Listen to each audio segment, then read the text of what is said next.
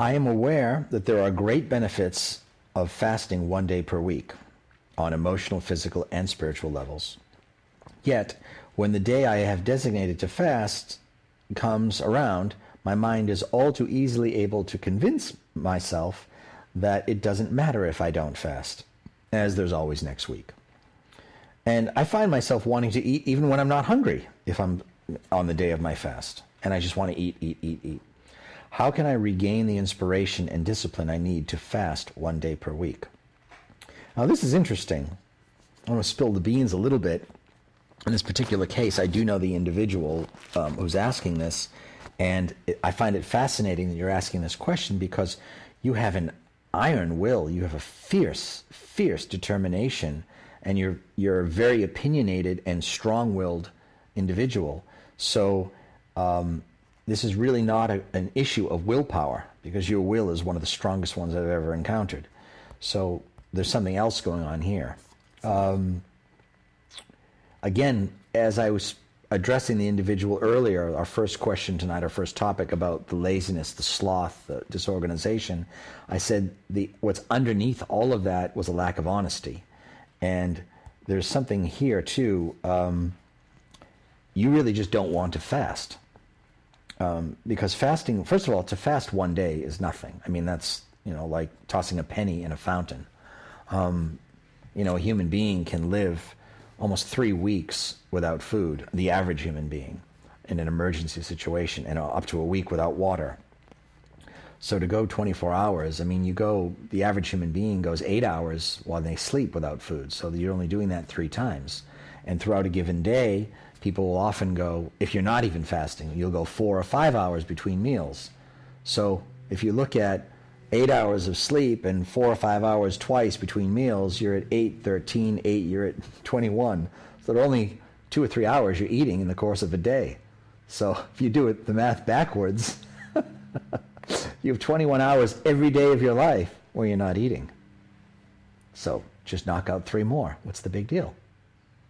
Think about that. So you're pretty much fasting for 21 out of 24 hours anyway. So if you're really only adding 3 more hours of fasting.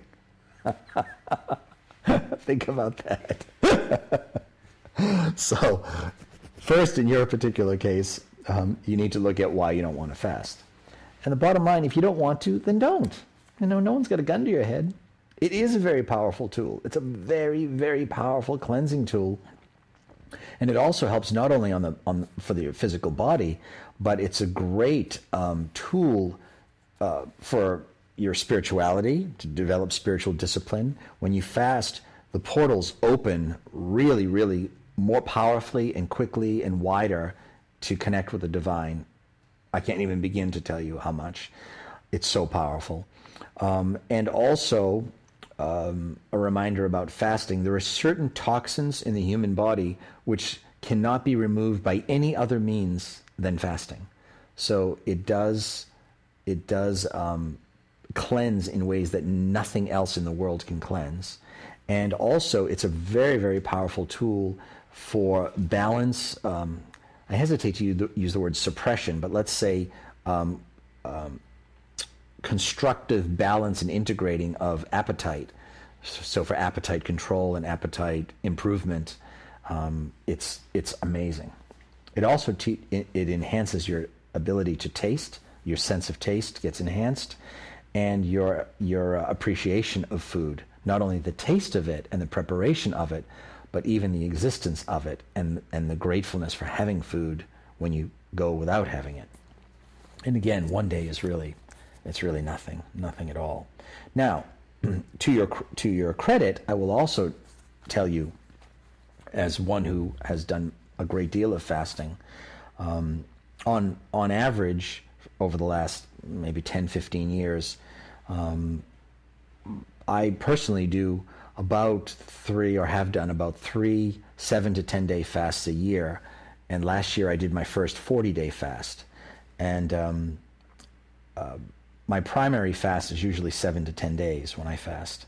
And I'll occasionally do a day or 2 here or there.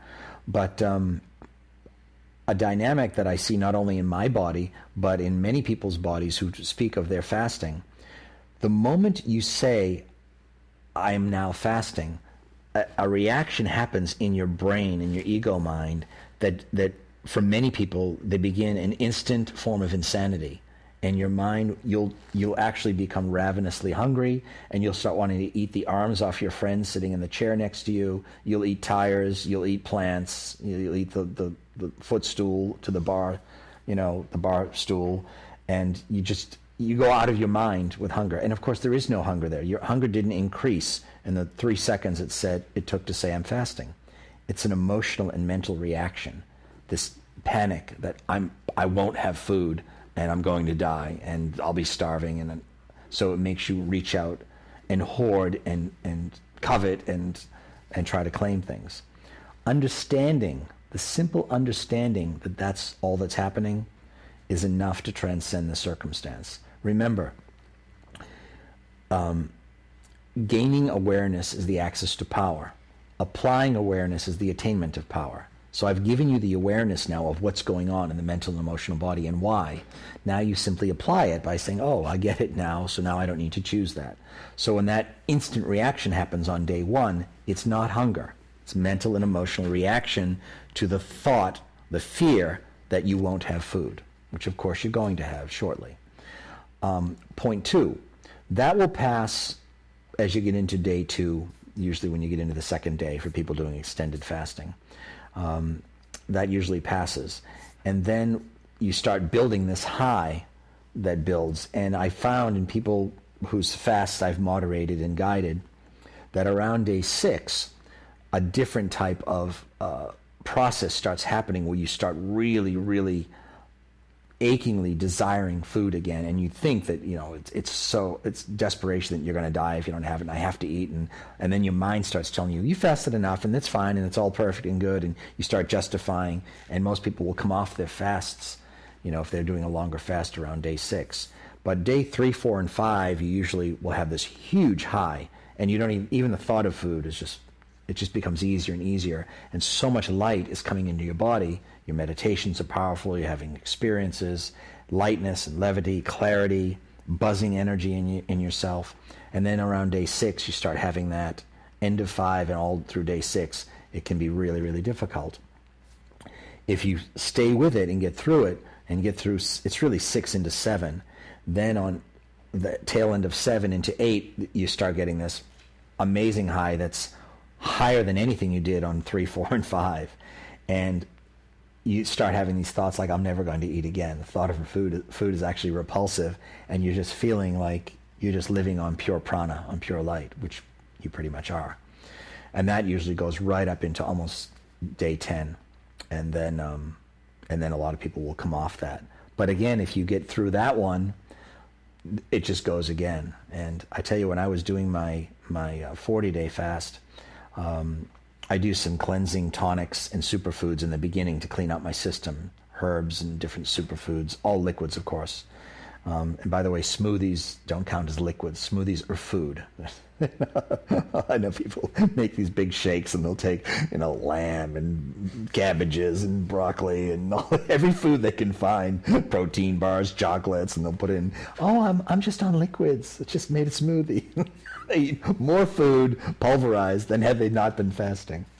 So no, making smoothies out of all the food you can find in all your neighbor's food is not fasting, just for the record.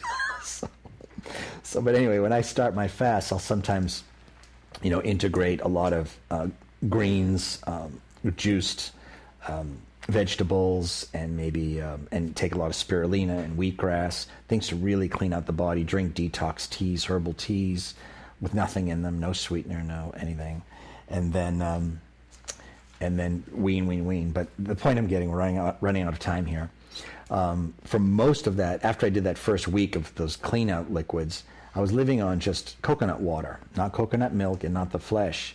And I was drinking 4 coconuts a day for at least 20 to 25 of those days, and never had hunger. It was just amazing. It got higher and higher and higher. So understand that a lot of it is the mind. It's mind over matter. If you don't mind, it don't matter. So anyway, but also honor your body and honor yourself. Don't try to compare yourself with me or with anyone else. There are people who fast more and bigger than I do, and it doesn't matter. Be true to your body and be okay with it. If you don't want to fast, don't fast. And if you want to, still honor your body. Don't try to be a hero. Don't try to outdo anyone. And it's wise, if you're doing longer fasts, have someone guiding you and helping you. If not your guru, then a nutritionist, then a kinesiologist, a naturopath. So that don't try this at home, folks, is really important. So happy fasting, happy nourishment, and I love you, bless you. Thank you for letting me be with you and serve you. Namaste.